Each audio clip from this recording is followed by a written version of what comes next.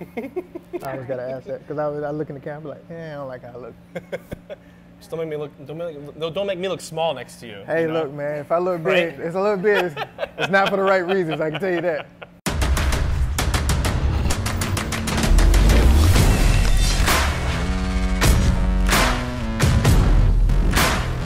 What's going on, DRP family? We're back, we're rolling. I know it's been some crazy times with COVID, but the DRP talks never stops, all right? We're back. For my new viewers out there, my name is Donald Russell, owner of DRP Fitness and Health, and today we're gonna be meeting with one of my guys, Dr. Hart. He's a doctor of physical therapy, and if you haven't been watching any of the other videos, I get a chance to talk with different business owners that's in the fitness and health field, and we just go over some of the things that just help, whether it's recovery, rehab, performance, whether working with athletes or just the general population. However we can help or however we can bring more of the fitness and health business owners out and together, these are what these videos are for. So stay tuned, I got some great stuff coming for you. What's going on, DRP family? We here with my guy, Dr. Hart. He's doctor of physical therapy. We're gonna go over a few things, mainly the shoulders. I know we have some restrictions out there, some pains. A lot of people have some injuries. We're gonna go over a few things that can help us with recovery, rehab, and just trying to help us on a day-to-day basis. So, Dr. Hart, what are some of the things that you've seen as far as injuries or some of the restrictions that you've seen from some people? So a lot of things that I see in most just people in general, a lot people who are athletes, people who are not, is we see a lot of issues with their posture. Absolutely. And so the big thing is working postural exercises, making sure that certain muscles don't get too tight, and certain muscles don't get weak, things like that. So a lot of times you see a lot of tendonitis, people who are really active, maybe not doing things with the proper form, but a lot of tendonitis, which could turn into tendinosis, which could get pretty bad. Some chronic injuries going on there. We see some rotator cuff tears here and there, pretty mild to severe. And then we also see some labral tears. When people get excessive range of motion, people are doing some Olympic lifting. We can see a lot of those things where we can even see some dislocations too, which is rare but can happen as well. Yeah, absolutely. Yeah. Now, would you say the people would have to watch out on, should we focus more on the range of motion, more so just trying to work just completely strength? Because I've done that with a few of my clients. I like to work more range of motion and mobility versus me just trying to get the strength, shoulder stronger. No, trying to pack on too much muscle. Exactly. So it's kind of pointless to have a ton of strength without the mobility, right? So it makes sense. If we have that full range of motion, we're going to be able to contract the muscle better. The muscle's going to get more activated, and we're also going to be safer. So when we're doing things like in life, we're always reaching further, or we're doing things like that. If the muscle is elongated and strong in the full range, it's going to be a lot safer. Okay, gotcha. So with some restrictions that I have today, what are some of the things that we'll be working on today? What are we looking at? I said we got some dry needling coming. We're going to do some dry needling for sure today. Oh my goodness, I never had wait. it done. Never had it done before, so we're going to try some dry needling. So in Florida, it just became legal last July.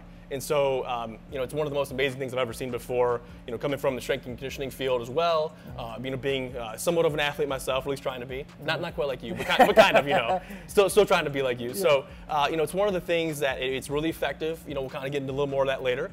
We might get into some Graston, as well as some cupping. So we can kind of see how you do, maybe some joint mobilization, see how his shoulders move, see if the capsule's loose and kind of all that, and we can go from there. All right, guys, we're going to be checking out my flexibility. Do not laugh at me. Don't laugh at me. Just don't look at mine, because mine's probably way worse than his. All right, guys, we're going to get poking today. Yep. So what I want to do with you first, have a seat. So we're going to look at your shoulder mobility. So what I always like to do is take like a pre and a post. So I want you to start nice and straight, and we're just going to look at your flexion, both arms, and then we'll look at your abduction. Gotcha. And then we'll do what's called like an Apley's test, which is like a behind the back. Ooh, which that's what you mean. I'm terrible at. It's very so. And as a bodybuilder, it's embarrassing. Yeah, that's what you make. It's terrible. So put this right arm out in front. Don't let it come out at all. Keep it right there, and don't like force it. Okay. I just want to see how far you can move it. Go straight up as hard as you can, and just stop with any restriction. Okay. All right, good. And then this one out to the side, same thing. Just kind of go up as far as it can without any real restriction. Once you feel like it kind of gets stuck. Okay. All right, same thing here. Let's go out to the side first. Yeah, that one. Go ahead. So once you feel it kind of sticks, that one's a lot better. You can already tell. Jeez. We don't. Yeah, it's like one side's always a little better, right? And then this one too. That one's way better. Yeah. So you're actually left. So just from looking at you, this side's a lot more restricted. You right-handed? Yeah, right-handed. Yeah. So let's what we can do too. Normally we do like a little strength assessment. I know you're very strong, but we'll just kind of look at it real quick. Definitely. Kind of hold it there for me. Don't let me push you down. Push. Good. Bring it here. Hold it there. You ever get any pain with anything? No. Like pressing or nothing like that? No, no pressing. Okay, I get a weird pain when I'm doing some, like if I'm doing a tricep movement, I'll get it more like in the lower trap area. Like down here? Yeah, on like it's all on the right side. So I'll go to any tricep push down, do a single arm or whatever, and I'll get it literally like right behind the scap. It's so weird. That is weird with tricep though. Hold it there. That's really strange with that. Hold it there. Good. All right. Cause I'm like, why do I feeling like rhomboids last? I'm like, yeah, like why would I feel like when my shoulder's doing just extension? Like why would I feel it there, right? I don't understand that. Yeah. All right. So basically, I'm gonna look for some trigger points. In the area that's tender, we can look for some latent trigger points. If you have what's called like an active trigger point, it would, be very localized, and you would feel it with or without movement. Does that make sense? Yeah. If it's latent, if I poke it, you might get a referral pattern with that. When someone finds a spot on you and you're like, ooh, that's tender. Yeah, that's tender, yeah. That'd be more like a latent trigger point if you didn't know it was there, and we kind of poke it and find it. So like, that's probably tender. And a lot of times too, in the infraspinatus, right through here is really tender. So kind of rotator cuff muscles we're kind of looking through. Some people get some in the levator, which kind of attaches to the top of the shoulder blade there. And a lot of people are really tight kind of in the rhomboids. You're not too bad in the rhomboids. What we could definitely do though is we could try some needling through the multifidi, which are some of the deep muscles there in the spine, right, kind of really all the way down in there. Gotcha. So you can't get those without needling. Yeah. I can't do grasped intercupping deep enough for you to feel that. Absolutely. So that's going to be some of the things we want to look at. Gotcha. So we will dive into that shortly, but yeah, so basically we just want to kind of figure out where you're tight. Obviously the traps are pretty tight, and all of us guys they are, so all the training you're doing. Yeah. So what we'll do is we'll kind of find some good treatment zones, and we'll dive right into it. All right, so this right shoulder was like kind of the problematic area, so that's the area I want to address a little more. Okay, so I'm just going to clean your shoulder. This is chlorhexidine, so like they use like this or iodine like for surgeries. So if I go inside the shoulder joint, I'm going to make sure that it's clean. So with some good stuff. So I'm just going to kind of open that up a little bit. So how often do people do dry needling? So most of my clients, like if they're coming in kind of like for maintenance, I'll see them maybe every week, give or take every couple weeks. But someone has like a real injury, the most I would needle them is probably twice a week. But everyone's a little different, so it really depends on their tolerance. I'd say most of my clients have never had an issue with needling them a couple times in a week, but I probably wouldn't do it more than 3. Because it could be a little shock to the system. It could be a little, cause too much, trauma or stress. So we don't want to overdo it if we don't have to. So what we're going to do first, I'm going to get into the multifidi. Okay. It's going to open up the thoracic spine really well. This is one of like the best treatments that I've seen, for kind of opening up the back. Everyone gets really tight through here. So I like to open this up a lot. Everyone feels a lot of relief with that. So it's definitely something that's really safe to do, and it's just really effective. So basically I just kind of find the spine here, spinous process, and I go just slightly lateral to that, and I kind of go on a downward angle. So that's the first one. This is gonna go all the way, you okay? Yeah. And so it's gonna feel kind of weird. Muscles might twitch. With you, I expect them to. And I'm kind of aiming to hit the bone. So I'm on your bone, right there. Wow. Feel that? So that's basically I'm kind of going in an inferior medial direction. So I'm kind of aiming like towards your butt and then towards the midline. That's kind of, I'm gonna go downward on that angle. So all I'll do is just kind of find that part right there, go just slightly lateral to it, kind of right in there. And try to get over the top of you. So what's underneath this area if I miss? What do you think? Any idea? Has to be the spine, right? Well, the spine's protected, right? Spinal cord's gonna be protected. If I go straight in there. So you straight in there, you need to go for the ribs or just the lats in general? So right? what area, what's dangerous that I get though? Ooh. Any idea? How about your lungs? Ooh. We don't want to do that, do we? Ooh, I didn't even think about that. We don't want a pneumothorax, right? Yeah. Yeah, so that's kind of what we're looking to do, is just kind of get deep in there. But, your vertebrae is going to protect you. So I'm hitting the sides of it. So you have these parts on the side there that are going to protect you. So it's pretty easy to do. I just kind of get over the top. And I know that if my middle finger here is on your spine, I know if I'm a ½ inch away from that, then I'm in a safe zone. And if I'm ever not sure, I wouldn't do it. This is an area I've found super, super effective on a lot of people. So we'll probably put 5 on each side, and then, so about 10 total. We'll do 10 to start. See, because I don't, first time doing it, I don't want to overdo it. I know you can handle it just fine, but we don't want to overdo it. So we'll do 5 on each side here, and then we'll kind of get into some of that right shoulder, since that was the kind of a little more of that problem area. And so you will be amazed how much better that shoulder feels after you're done. So it's pretty remarkable. You okay? Yeah. It's funny, but it's a weird feel. It is, but isn't it? it's not painful at all. Yeah. You okay? Yeah. You so can just feel the muscle. you feel like something's there, but you don't know like what it is or where it is. Yeah. It's a very interesting feeling. There's no question about that. But, you know, I'm getting all the way into the tissue there, like where I want.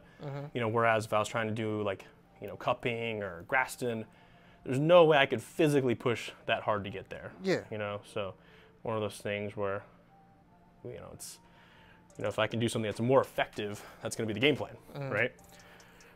You know, and every needle that you put into somebody, it's going to be therapeutic in some way. You know, so if I ever kind of miss a spot, you know, I'm going to leave that needle in and I might go and just put another one in the right area. Yeah, absolutely. And everyone's anatomy is a little different. You know, so if you're, as long as you're in some safe spots, you know, kind of know your anatomy, you know where you're going. Like you could just be off by, you know, half a centimeter, a millimeter. You could be off just by the tiniest little bit, which is fine.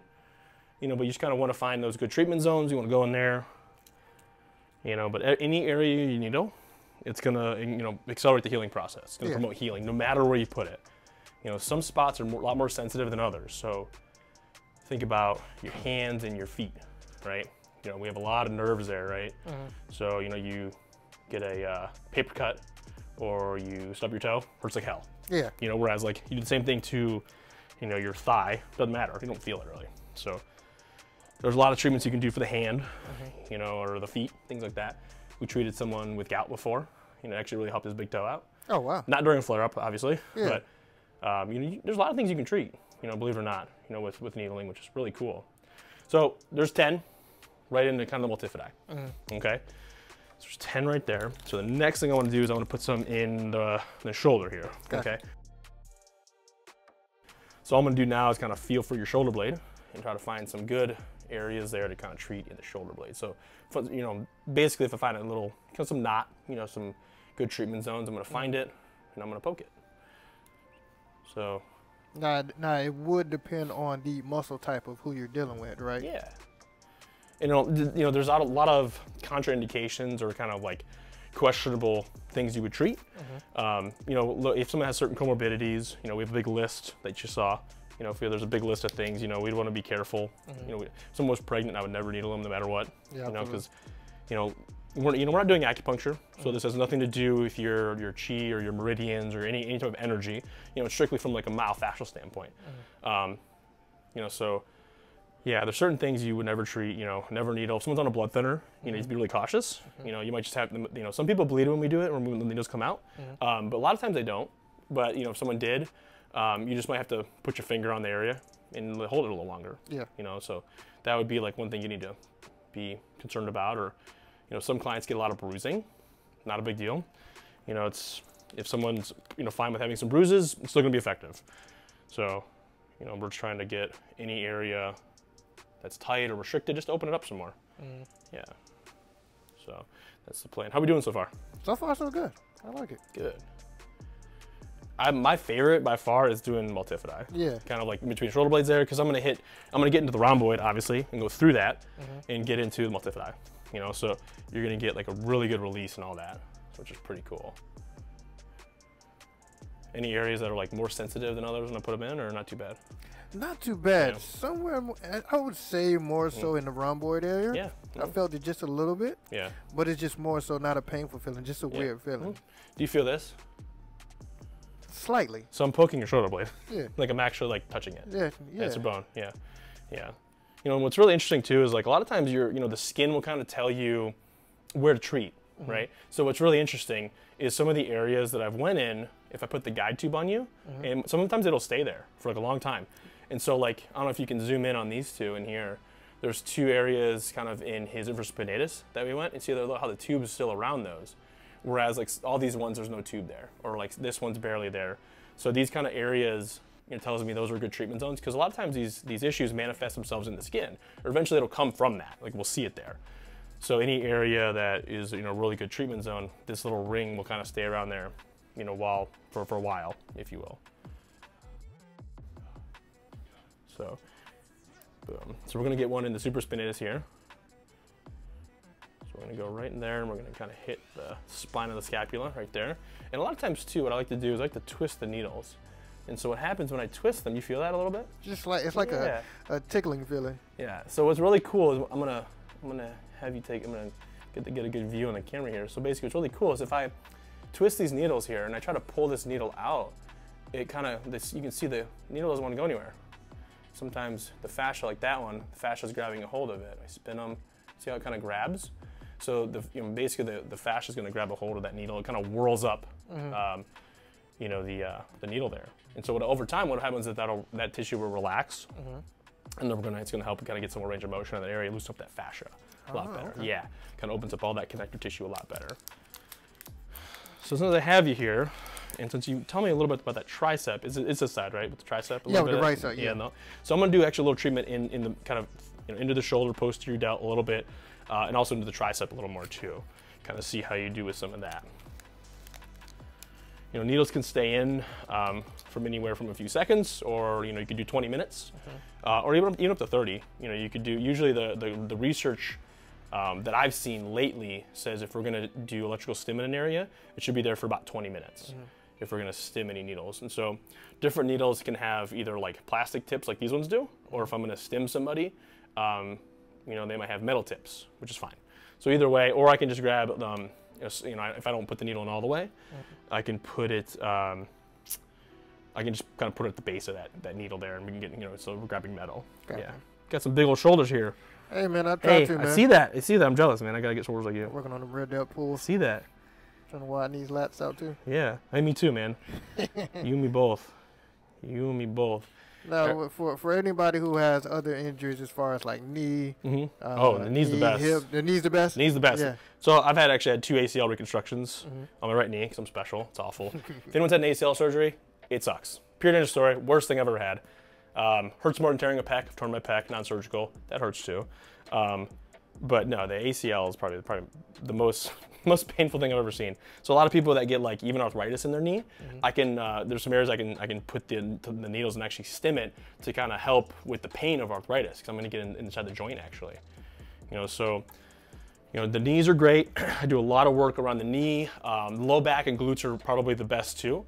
A lot of people that have just like some of that chronic low back pain or that tightness, if they sit a lot and things like that, usually doing the glutes is the best. I put a lot kind of in the low back. Ooh, you okay there? Yeah. Ticklish? Yeah, ticklish. So I do a lot in the low back, and then we can also kind of get the SI ligament too, which is really good.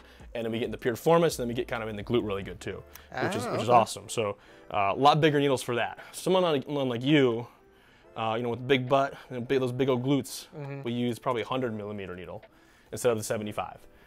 So anyone who's a little bigger, we got to get a little more depth usually, kind of so we can hit the target we're going for. If people have like upper thigh pain or hip pain, we can do the adductors, get in the inner thigh a little bit. Yeah. There's really no area I can't needle. I would never needle the diaphragm, which is actually, and I'm sure you could do it with ultrasound. There's certain areas you should never needle. Diaphragm, I wouldn't do intercostals in between the ribs because the lung's too close and I don't know how far I'm going. Everyone's different. Certain areas you don't want to touch just because it's probably not ethical or safe. But for I don't know, 99% of all orthopedic issues that people come in with, we can definitely needle them all, which is awesome. So you got about 20 needles in you, I think. Ooh. 20. I put 20 in you. So you have 10 here, and then we have 10 kind of throughout the shoulder complex. Okay, so with the delt, tricep, infraspinatus, teres, kind of all through here. So these we'll let these simmer a little bit. Gotcha. So usually, first time I might leave them in about 10 minutes. So we maybe leave them in about 10 more minutes or so, and then we'll kind of reassess at the end. And so a lot of times what we like to do at the end, we might do some re-education. So we might load the shoulder joint, with some weights, maybe do some rotator cuff exercise, just to kind of lock in what we did and kind of teach the body how to move the right way with this new motion we're going to get. Yeah. Now, for people with shoulder injuries, I know for some people may not like surgery, or that may not be an option. Would you recommend dry needling? Oh yeah. As finding that replacement, not a replacement, but something to do. Like a rotator cuff tear, or 100%. So like a lot of times people with rotator cuff tears, right? Like if it's a partial tear, if we do, a lot of the research actually does show if it's a partial tear, it's actually going to heal, pretty well, or even heal completely and do almost better than surgery if we just do the right things. Absolutely. Yeah, so if you kind of poke around the shoulder, if someone were to like scope the shoulder but not actually repair the shoulder, and you kind of just stir up some inflammation, the body, and you just go through like a protocol, like a rotator cuff protocol, it actually might heal pretty well. If we just stop irritating it, we get out of pain, we do the right things, strengthen it, pain-free, maybe doing isometrics, anything that we do without causing more pain or damage, it can actually heal itself. So it's very similar, like I tore my pec, non-surgical, right in the muscle belly. So if I had needling, 6-7 years ago, that'd have been amazing. Put some needles in there, put some electrical stim on it, do that a couple times a week. That would accelerate the rate of healing for sure. Yeah. So what we can do too is like if someone has, some tears in the supraspinatus, or you tear a rotator cuff, and I put some needles in there with some stim, instantly it's going to accelerate the rate of healing. We got a lot of good things in the body kind of help come to the area and help people healing. Some neurotransmitters, cytokines, chemokines, all this cascade of good stuff, in the body kind of gets sent there. When we needle the area, especially with stim, if we're going to get more blood flow, it's going to help with healing. So more blood flow is going to be more nutrients. Things that's really cool too with the needling. So the whole premise is like I want to put you in a parasympathetic state to kind of help promote healing, right? When you get a massage, you're tired afterwards, like same kind of thing. So a lot of times, like I'd say more than half of my clients, when we're done with the needling, they're always like, I feel like really tired. I feel sleepy. Like sluggish, right? Yeah. Because when do we heal? We heal when we're sleeping, right? Parasympathetic nervous system's activated. Our body's going to be in a more prime state to heal. If you're super stressed, are you going to heal? No, exactly, right? Like you get sick, you get ill when your stress hormones are through the roof, cortisol's flying around, and your body can't, protect itself, right? Can't heal itself. So, if there's ever a needle that goes in that hurts, these ones that I put in, obviously none of them really hurt you or cause any problems. But if I put a needle in and it's in a spot and you're like, damn, this hurts. Ow, that hurts. Take it out. I'll take it out. Because if you're stressed and uncomfortable, that's not good. I don't want that, right? I always want you to be in a way, like a place that you can heal. Do you think this would be more of a rehab or recovery situation that everybody would kind of lean to for a physical therapist or just doctors in general? Depending on the patient, from an athletic population, 100%, 100%. Like if someone has good like skin integrity, we can treat it well and like it's easy, we can manage it and they're safe to needle. It's 100%. Since I've worked with like a lot of professional bodybuilders or amateur bodybuilders, men and women, this is one of the things that they love. Like it's one of the things that people are just baffled by how well it works and how good they feel afterwards. So if I find a ligament that's really loose and I put a needle in it, it tightens it up. Body automatically does that. If there's a ligament that's really tight and then I put a needle in it, loosens it up. Your body's goal is to find that homeostasis and balance itself. So the needling is really effective in kind of assisting in that. Like down here, like in your low back, you have your SI ligament, your PSIS, that kind of your little dimple, like your butt bone, like in this part. You have on both sides. The SI ligament, a lot of times people, especially women, it's like one might be loose, one might be tight, then both might be loose. When I needle that area, it helps your low back out a ton. It's like my favorite area to treat in the low back. Yeah. Now you say somebody with a question for you. Yeah. Somebody whose hips aren't even, or if they have any issues with, hey, I always have some lower back issues. Yeah. For me, I'm always asking, what about the foot? Would you say that should it start from the ground up, or would you look into that straight area of where's the pain in the lower back? Both for sure. So I want to know where the pain's coming from. Like, is it local to like one spot? And what does it feel like? Is it like what how did it get there? What's it feel like? When is it there? What makes it better? What makes it worse? Right?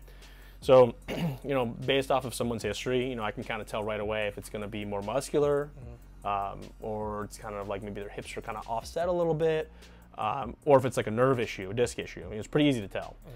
So that really depends right off the gate, but right off the bat. But I like to look at people's feet. Feet tell us a lot. If someone's flat foot, if someone has a really high arch, if you can actually look at people's shoes and see kind of how their shoes are worn. Like on the outside of them and on the inside. You can look at the soles, just see where people are walking, how they're walking. If someone's walking, on, the wrong part of their foot, or they're limping, or one side's more worn than the other, we can tell, okay, there might be a problem that we need to look at. So whenever I'm dealing with the back, we're going to look at the back, look at the hips, the knees, and the feet. Feet, foot, and ankle. Yeah. You always want to look at everything because you want to treat the whole system. Yeah. So I like to always look at the feet first. See what their arches look like, see how they stand. Can someone do a functional squat? You know, I don't care if you're, you know, a professional bodybuilder or your grandma. Let's see, can you squat? Because I think squatting is super functional, right? Deadlifting, squatting, very functional for anybody. And you got to pick up stuff off the floor. We got to sit in chairs. So I want to see what you can do, how you move functionally, and then, you know, obviously if they're not in pain, we don't want any pain when we're treating or we're examining anybody. But then we kind of just go from there. Start somewhere and work your way up and down. Yeah. So we're gonna pull some of the needles out. Okay. Okay.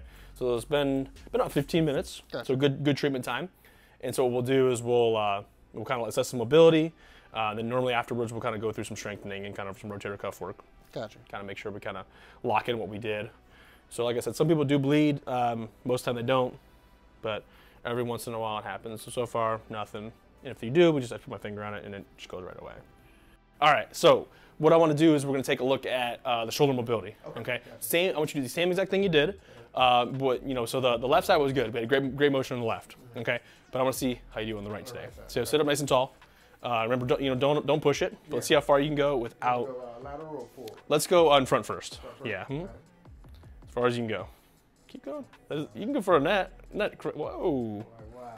Okay. Isn't that wild? It's no restriction. I know. Isn't that cool? Yeah. Wow. So let's do that to the side too, because you stopped pretty short on this one. Yeah. So go ahead and let's go up as high as you can go. That's like. So it's funny, every single time that I've needled somebody, we've done the shoulder. So I had a gentleman, he had a rotator cuff tear on his right shoulder, was kind of stuck right about here. Yeah. And then when we were done, clears all the way overhead, and he's like, "What'd you do to me?" Like, and it's literally everyone's reaction when we do this at the end. Everyone laughs or smiles because they're just blown away. Like, I didn't stretch you, I didn't do some deep tissue work. I just put a bunch of needles in you, and you're like, "What just happened?" Yeah, isn't that crazy? Yeah. I mean, it's just funny the restriction you don't have, because I was literally about right. I can still see my. Oh, pinky. I'll put them side by side for you. Yeah. Yeah, I can still see my pinky when I was lifting up, and now it's you can clear overhead. It's comfortable. I can literally clear my head. Wow. So now, what's the dangerous part about that? Hypermobility. Yeah. Right. So like, let's say now, like let's say you've been restricted for a long time, which a lot of people that I see are. They haven't been able to move a certain way for a while, right? So now, what would happen if you did this and had this new range of motion, and then you go train? Train with that, yeah. So your body doesn't know where this is. That new range of motion is like brand new, right? So your body would be like, oh, I don't know what to do, like, and that could be an injured area, right? It's like saying if you're used to benching, from here to here, or you don't squat down all the way, but then all of a sudden you do, like heavy. Yeah. So, there's a high risk of injury if we're not smart and safe with kind of how we open up the new motion, right? So obviously I want the full motion, but if you haven't trained in it in a long time, we got to make sure we get back to that. Yeah. So a lot of times, like after this, what I'd like to do is do some rotator cuff work. Since you have a healthy shoulder, I'd want to train it kind of in, unstable area. Yeah. So we do some 90-90 internal external rotation, maybe do some dynamic stuff with the shoulder, and then even just some strengthening overhead. Yeah. Just kind of lock in. And that's working in that new range. Exactly. Okay. Yeah. Even if we did like some overhead squats with a band pulling you forward, or working some low trap, just kind of working some new ranges. Yeah. It's kind of the goal. Well, Dr. Hart, thank you so much. I feel better with the shoulder, the restriction, the range of motion, and mobility was unbelievable. It's awesome, yeah. Especially with the fact that we didn't even have to do any. Like didn't stretch it, didn't have nothing to stretch crazy. It. So I want to appreciate you. Of course, great to have you. Great to have you. Where can the people find you? Because they need to find you immediately. Where can they find? Where we're located? Social media. What you got? So I'm on Facebook. I'm also on Instagram. Instagram's the easiest. J.Hart. That's H-A-R-T. Pretty easy to find me there. You can message me on there, shoot me an email, whatever's easier. I'm located just off of Donald Rawson Military, so if you have any questions, you can reach out to me there. Donald will have all my information as well, so whatever you guys need, let me know. And we can kind of go from there. Guys, get here immediately. Yep. DRP family, love you. Hey, thanks for having me, man. Always. It's been a pleasure. Always good to have you guys. Appreciate it, man. Yep. Thank you.